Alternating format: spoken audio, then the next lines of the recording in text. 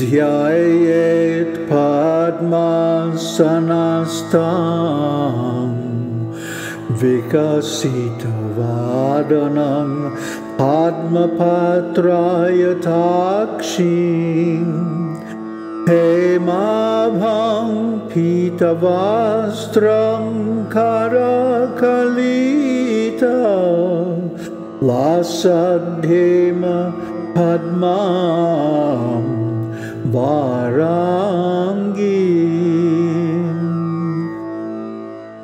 sarva alāṅkāra-yuktaṁ satatamam bhayadaṁ bhakta namram bhavānīṁ Śrī Vidyā śāntamūrtiṁ sakala-sura-nutāṁ sarva saṁpat pradātrīm.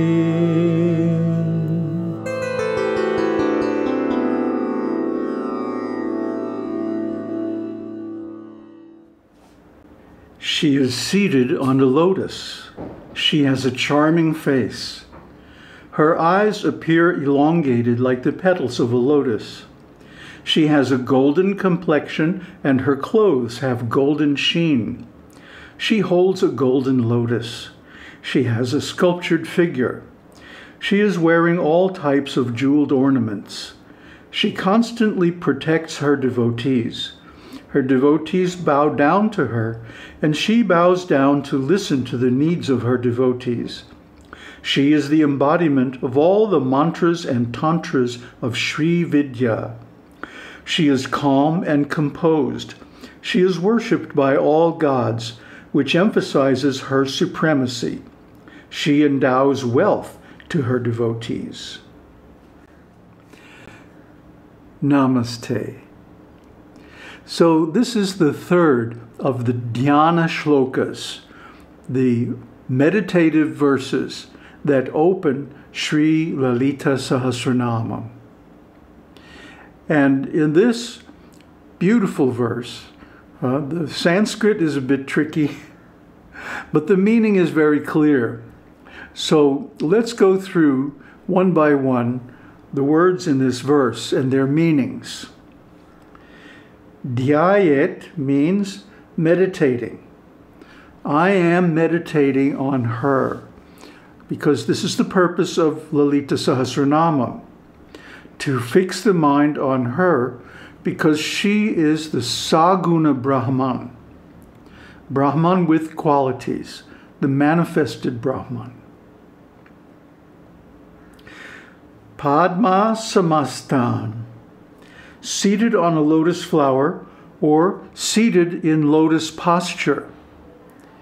Either way, she's often shown as seated in half lotus, with one foot up on her thigh and the other foot down to give blessings to the devotees. Here's a little video clip showing the goddess like that.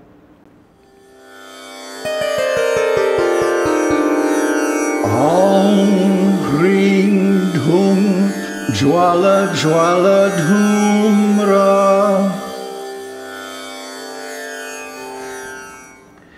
Vikasita-vadanāṁ means charming face. Vikasa also means moon. So in other words, she has a moon-like face. I didn't know what this meant until I went to India. And I met people who have moon face. Their faces are very round and flat. They kind of look like the man in the moon, you know, a little bit. But these are typically tribal peoples from the Vindhya mountains and Himalaya mountains. And this is, of course, where the whole cult of goddess worship comes from. Then Padma means lotus, patrāya means petal, and takṣīṁ means eyes. Thus, her eyes are elongated, big like the petals of a lotus flower.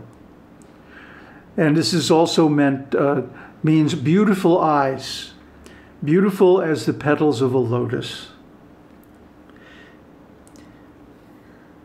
Hemābhāṁ means golden complexion, and pītavāstraṁ means wearing clothes with a golden sheen. And kara-kalita means holding in her hand. Lasad means shining.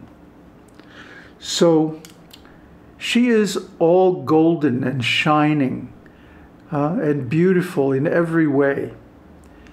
We can't compare any earthly female or even heavenly females with her, because she is literally the reservoir of all beauty. Indeed, even the gods derive their beauty from her. So we can't imagine how beautiful she is. And one time my Adi Guru said, if you ever saw actually a heavenly woman, an earthly man would see a heavenly woman, he would pass semen immediately. So much beauty, it's just inconceivable. And she shares this beauty with her devotees. Indeed, she shares all her wealth with her devotees. Then kara-kalita means holding in her hand. Lasad means shining. And hema means gold, or beautiful woman, padmām. Thus, she is the most beautiful woman, like a lotus. All her limbs, all her bodily parts are extremely beautiful, even by themselves. And when they're put together, wow, it's just overwhelming. Vara and varāngīm, the most beautiful bodily parts. Then sarva yuktam. She is adorned with all types of jeweled ornaments. Alankara means ornaments.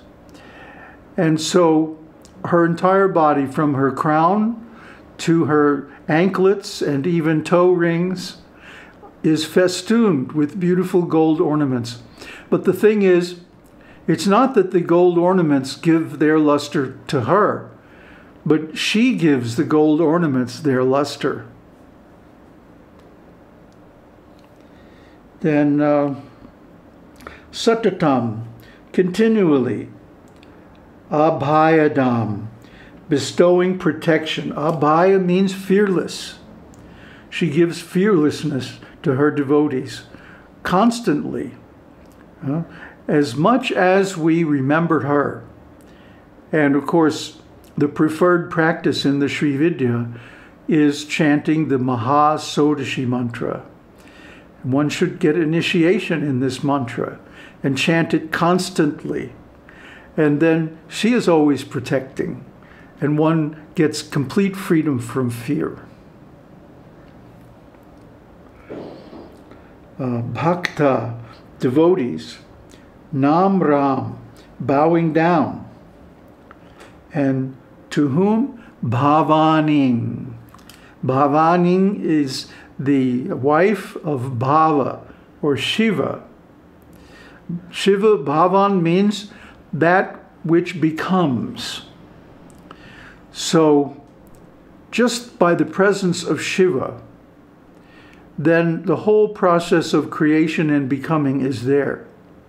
She manifests spontaneously from his energy. She is his energy. So, Bhavānīṁ, by worshiping her in this form, we also master the process of becoming, and we're able to become anything that we want. Śrī Vidyā means the mantra and tantra shastras, the worshipping rituals of Shakti. So we've been discussing for some time now the ontology of the goddess, which is the basis of the Śrī Vidyā. Vidya means knowledge, especially scriptural knowledge. And Śrī, of course, refers to the goddess, specifically Lakshmi, or the goddess of wealth. So this implies the wealth of the devotees is the worship, because this worship gives such auspiciousness that no suffering, no calamities, none of the changes in the material world can touch you or disturb you. Shanta plus murti means the form of tranquility. Shanta means peace. So she is the very form of peace. Shanti, shanti, shantihi.